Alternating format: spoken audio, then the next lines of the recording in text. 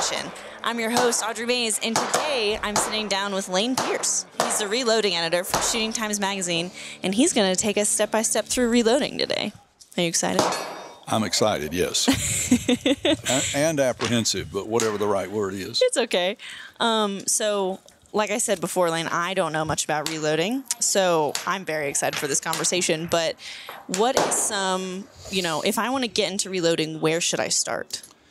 Well, the best place to start, truly, is to find someone who is an avid shooter and that you would trust as a shooter, okay, who also reloads. That is the absolute best way to start, is to find a mentor. Okay, if you haven't got someone that fits that category, the next best place to start is to go into your gun shop and that handles reloading stuff, okay, and buy 2 or 3 reloading manuals. They may cost you $100, and by the time you read the reloading manuals, if you seriously look into it, you'll decide. I've said this before, and I don't mean it negatively as it sounds. You'll decide whether you want to reload or just you need to stick with playing golf. Okay. I mean, it's because when you reload, you're dealing with energetic equipment, energetic components, okay? And you can't make assumptions, and you can't, well, I know better than that, or the lawyers kept the numbers low, I can reload what I want to load. Because you can have an accident and you can really have a problem. So if you're not able to focus, if you get distracted easily, if you don't think well, you have to have the right attitude to reload, okay? Because, or you won't, you heard of the Darwin theory? You'll fit the Darwin theory one day and maybe take somebody else with you, and that's not really fun. So if you read the reloading manuals, it will lead you in the right direction. The Hodgdon has an online manual with online information with all the data you could ever imagine. Hornady has a manual. Spear has a manual. Sierra has a manual. Lee has a manual. I mean, there's all kinds of sources to read about what it means to reload. The other thing that you can do after you get past that point, if you said you really want to reload, okay, is you can subscribe to Shooting Times magazine and read my column, or read other people's articles in national shooting sports publications about reloading. And there's nothing wrong with doing that for 2 or 3 months before you ever say, yeah, I think I can do this or whatever. Then you would pursue, how do I get the equipment, how I get started, so and so and so. And you can start small. It's a whole lot better to start small. Right, with most things. Single stage press, and I have to confess, I don't do shotguns. I have done some reloading for shotguns. I only own one shotgun, so I stick pretty much with metallic rifle and pistol stuff. But I load for 100 different cartridges, so I probably know a little bit about reloading. And I've been reloading for like 55 years, but I started when I was 2, so. When you were 2 years old? No, but I didn't want to really tell you how old I was getting to be. There you go. But I have been loading for probably 55 plus years. So like a ton of knowledge. I still have my fingers. I still can see out of both eyes. I can't hear too well, but that's just a shooter's life. That's the shooting part, right? Do you, how many guns have you destroyed in your time? Never. You just follow the recipe. The most recent one that I tried to destroy, not purposely, there was no loading data for the 30 Super Carry when I first started doing some reviews on the 30 Super Carry. And so I experienced, let's see, what's the right word? Reloader's aggressive syndrome. Okay. And I pushed the pressures too high, and I was shooting the firearm, and it quit at the range. It just locked up. And I said, wonder what happened. And I took it apart, and I found a primer inside the gun. So, oh my gosh. And there were empty cases on the tarp beside me, and some of them were missing primers, and so I kind of had the indication I was probably overloading these cartridges.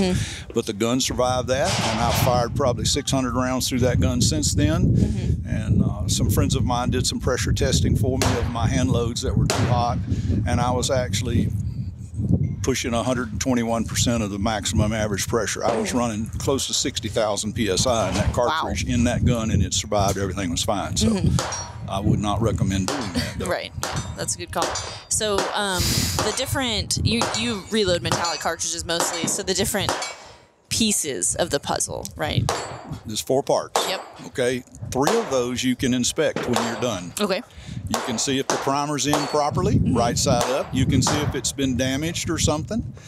You can look at the cartridge case, which you should have already looked at long before you reloaded it, to see if there's any cracks, any damages, whatever. You always inspect the cases. And you can look at the bullet and say, and if it's sticking in the cartridge case, that means you got the right size bullet in the mouth of the case, okay? Because if you get too small, they'll fall in. If they're too big, they'll mess the neck up, whatever. So it's real easy to do that. But in order to get the propellant right, you have to have the process controlled. You have to say, I'm going to load this powder. And then you check that about 3 times to make sure that this is, in fact, truly the powder that you want to load. This is the powder that you have on the bench, and no other powder on the bench. There's no chance of getting the wrong powder in because you put 2 or 3 on the bench and forgot which one you were using, and da-da-da-da-da. And then you go check the load manuals about 3 times and say, I do want to load 54 grains of powder, 7828, whatever it is, okay? And then you can either throw powder in a powder measure, or you can weigh powder on a scale. And either way is fine. If you're trying to load 5,000 rounds, you'll probably need to be loading pistol rounds with something that'll flow through a meter real easy. If you're loading 20 rounds of hunting ammunition or something like that, take the time to weigh each charge. There's nothing wrong with that. You get it for sure that you're right. But when you're done with the powder in there and you've seated the bullet, you better have had the process under control in order to make sure you have 54 grains of 7828 in the case behind a 130 grain bullet and a 270 Winchester, if that's the right load for it. And you know you're okay. Make sure you follow the recipe. Follow the recipe, follow your procedure. I never seat a bullet in a cartridge without taking a little pin light and looking in each cartridge that I've charged with powder. Okay. And they say, well, you can't do that with a progressive loader. And that's the reason why I rarely use a progressive loader to load anything. I don't have to shoot that much, so I can load it one at a time on a single stage press, or a turret press work fine too. And that's what you recommend for beginners? For a beginner, absolutely. If you try to make a lot of powder fast, a lot of cartridges fast, what you're going to do is make a lot of bad cartridges fast. Yeah, okay? That's fair. That's all there is to it. So. And so after, basically keep your station clean, keep your stuff organized. Yes. You put it together. And then do you go and test these recipes out at the range? Absolutely. Okay. Absolutely. And you keep records. My background is an engineer. I graduated school in 1970 from North Carolina State University in aerospace engineering. And if you did that in 1970 in aerospace, chances are you were going to try to work in the space program. Right. Because our President Kennedy said we're going to land a man on the moon and bring him back before the end of the decade. And they did that the year before I graduated. And after that, I spent 37 years in the aerospace business working with NASA as a contractor. I loved almost every minute of it. And a lot of the work that I worked on involved the pyrotechnics that were on the solid rocket booster. And so I was involved in propellants and explosives and so forth, which was right down my alley. I loved every minute of it. I told this story several times before. In fact, Ron Robber, who used to work for Hodgdon, we were down at SHOT Show several years ago, and I was still employed before I retired. And I invited Ron to go with me over to the Cape and look at a vehicle stacked on the MLP. And I got my Thiokol friends got me in the place, and we walked around and looked at this, that, and the other. And as we were driving back over to Orlando, I said, I bet you Hodgdon would like to have the propellant contract to supply propellant for the solid rocket boosters. He said, really? I said, no, you couldn't do that because you don't make that kind of propellant that we use there. And I said, but the reason I thought you'd be interested in it was because the boosters burn for 123 seconds, and the average consumption is 10,000 pounds of propellant per second. 10,000 pounds. I said, how much comes over from Australia when you get your powder in? And he said, that's pretty much a container of powder. I said, well, we burn a container every second, and it's 2 boosters, so we're burning 2 containers per second. He was overwhelmed, just about, I guess is the right word. So, but anyway, I worked on the shuttle program in the SRB side for a long time. And we were talking earlier, you are a huge fan of finding a person that you know and trust in the industry or in the reloading world to be your mentor. But if someone doesn't maybe have that readily available, what is your advice to that person? Like I said, with the reloading manuals will tell you, if you read them and you've not gone to sleep, okay, Right. you can take up hand loading and stuff. But you're not a fan of YouTube. I'm not a fan of anybody telling you how smart they are on and that you can load hot this and so forth. There's a lot of people that are like rowdy, that's whatever. So they get a little crazy. And it's easy to do that because my daddy's bigger than your daddy. Sure. My gun shoots better than your gun, and da da da da da da da da. Reloading is a one-on-one thing. It's you have to remember this. Here's my safety rule: look in the mirror. And that's who's your responsibility, who's responsible for whether or not you have your fingers and your eyes and your gun's not damaged and so forth. You're it. I mean, who's going to be snuggled up to that rifle action when you pull the trigger? You. Who's going to be holding that 44 Magnum when you pull the trigger? You are.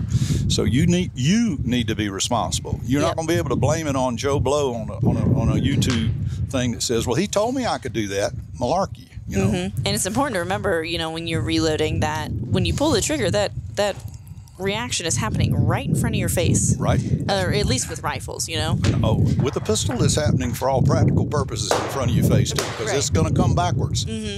So I've seen guns blown up at the range. I've had a friend of mine who was a reloader, and he made a mistake.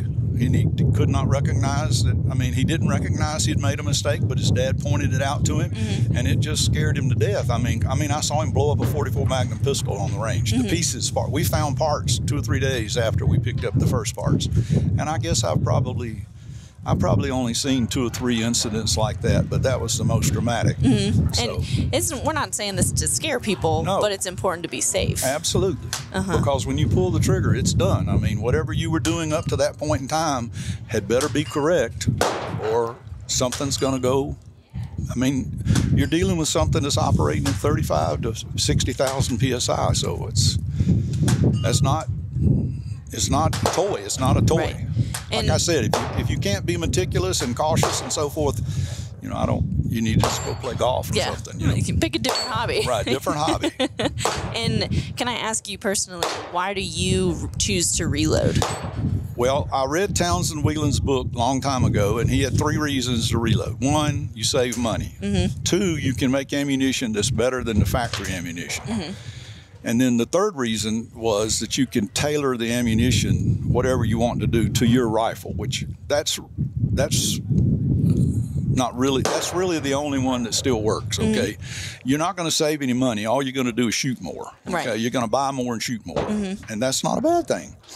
And I load thousands of rounds of ammunition a year, and I've learned in the last 50 years, you're going to have to work really hard to make ammunition that's more accurate than standard factory ammunition. They've come a long way, and part of the reason why the factory folks have come a long way is because they discovered they needed to use premium products, and the hand loaders have developed this, that, and the other. The hand loaders, like Federal Cartridge Company, they brought out a premium line several years ago, and they were using Sierra bullets. Well, they didn't load Sierra bullets before the premium line. They loaded the bullets they made. Right. But Sierra made better bullets than they did at the time. Today, that's not so. They make really good bullets today, Federal does, but they have been pushed by the reloading hand loader market, right, that they have to perform. They have to perform. So it's evolved. I just wrote a piece for the magazine, and the 4th reason that's really viable today is that I think everybody who shoots must reload, or at least know how to reload, because in the political situation we're in today, it's even more imperative, in order for you to be independent of someone telling you what you can or cannot do, to be able to make your own ammunition. Sure. So I think that's a new reason that you should hand load, is to be in control of your destiny as far as shooting is concerned. It's definitely a life skill. And I was just wondering if does it make you feel more intimate, like with your experience as a shooter? I don't hunt a lot, but I cannot imagine anyone feeling more proud of themselves when they shot 160 plus point white-tailed deer with your own 270 WSM hand load. That you made yourself. That I made myself. And also, no, I didn't do this. I was teaching a young lady in our community I was doing an article on teaching someone new about reloading. And she was at the house, and I took a picture of her at the reloading bench and that kind of stuff. And she was loading .243 for a rifle that I had given to her recently. And her husband, I guess Dustin was there anyway. Her husband was there, and he said something about, and this was before they actually got married. And he said something about going hunting the next day. And so she said, "Can I go with you?" And he said, "Sure, you can go with me." So she went with her rifle with hand loads that she had made that evening. And the next morning, about 10 o'clock, I got a text message with a picture, and she had killed a deer with her hand loads from the night before. So that made me feel almost as proud as the day I shot one with my hand load, because she had taken an animal humanely, correctly, with the hand load she had made at my shop the night before, the afternoon before. I mean, there's something to be said about mentoring people in the space. Right, absolutely. It's almost better to watch them be successful than it is for yourself. Absolutely. I mean, yes. And I've been, like I said, I've been loading for 50, 55 years, something like that, and it gives me pleasure to see other people enjoy this hobby. Alfredo Rico is one of our writers and photographers, and I used to aggravate him. I said, "Alfredo, do you not reload?" "No, I don't reload, Lane. I don't have time taking pictures. I don't have time." So he called me one day. He said, "You've aggravated me enough about reloading that I've decided I'm going to take up reloading." And he is the most meticulous person that I have ever run into. He's worse than I am. And if he has any question, any concern, anything, he calls and asks. Okay, not just me. He'll ask other people too. But he made a comment to me on this trip. He said, "I'm so glad I took up reloading. It just can't explain to you how I enjoy it." Yep. And just the pursuit of understanding what's going on when you fire around. And he competes with a 6GT in precision rifle shooting, and so he has to make good stuff, and he has to know what he's doing. So. Right. Yeah, I think it makes you dive in a little deeper to the world that you're trying to explore. Absolutely. And I wanted to hear a little bit, if you can, tell me about a project that you're really passionate about right now, about your reloading project. Well, every month I have to turn a column in to satisfy my editor's responsibility to get a magazine out on time. Sure. And new cartridges are fascinating to me. What I'm working on right now is a 6mm ARC in a Ruger American Gen 2 rifle, bolt-action rifle, whereas the cartridge was developed for the AR platform. And so I've worked with several AR cartridges. I mean, you have to if you've loaded for 100 different cartridges. But the ARC is very, very interesting. I mean, I'm just fascinated by how companies can come up with cartridges that are so new and perform so well. In fact, I concluded pretty much that that cartridge in a bolt-action rifle should supplant the .243 Winchester, but it never will because it's that popular. But it really performs really, really, really well. So I'm trying to think of another one that I wrote. If it's odd, I like to do that also. Oddball cartridges. Yes, yeah. I'm doing something now on the 257 Roberts for a Hodgdon manual that's coming up, and for some reason the people at Hodgdon said, "Hey, we want you to do some load development with the heavy 25 caliber bullets." And 130 grain, 135 grain bullets. And I caught talking to him over the phone. I said, "There's no 257 Roberts rifle that will shoot those heavy bullets because the rifles are typically with 1 in 10 twist, and it won't stabilize that heavy a bullet, that long a bullet." I said, "But we haven't lost the situation yet. I'll just make a rifle and chambered in 257 Ackley improved and put a 7-twist barrel on it, okay, and then I can shoot those heavy bullets." But to prove to myself, okay, that you couldn't shoot those heavy bullets in a regular 257 Roberts or in an Ackley improved chamber is a expanded chamber that'll hold more powder, so you can shoot the certain weight bullets faster. I had one that had been rechambered a 257 Ackley, and I went and loaded 135 grain bullet in it and shot it at the range. And at 50 yards, it was 2 inches low, 2 inches left, and went into the target at a 45-degree angle. So that'll happen. Demonstrated that it was totally unstable, wasn't going to work. And since that time, my gunsmith now has a 7-twist Lothar Walther barrel at his shop with my rifle, and he should be, I hope, this week rechambering it to 257 Ackley and mounting it on my action, so when I get back home, I can start working on that project. You can finish it up. So yes. Well, that's exciting. And Shooting Times Magazine, how does one subscribe? How does one figure it out? No problem. I mean, you just go on, you can go on the internet, look up Shooting Times, and they'll have the things, or go into your local bookstore, and they'll be on the magazine rack. You'll find them on the magazine rack. They have a card in there for you to sign up for. For you to subscribe to? Oh, yeah, no problem whatsoever. Well, that's awesome. Thank you so much for, meeting with me today. I really appreciate it. Are you going to take up reloading now? I might have to. You're going to have to, yes. If you're going to play in this world, you got to reload, okay? Yeah, I might have to. I will start at the very beginning. Or do you already play golf? I don't. Okay. So we're in the clear. Okay. Sounds great. Yep, I'm going to have to go out and buy my reloading manuals, though. And read them. If you don't go to sleep, you may be a reloader. Okay? There you go. And that's the test, isn't it? So we'll see if I pass. But thank you for meeting with me today. And, if I have any reloading stuff, I might have to give you a call. I think you might need to call. That'll be fine. I appreciate it. Thank you, Audrey. Well, there you have it, guys. Remington is on the rise. Like, comment, subscribe, and be sure to share this podcast with your hunting or shooting buddies. If you have any questions for me or Lane Pearce, you can email us at podcast@remington.com. Thank you.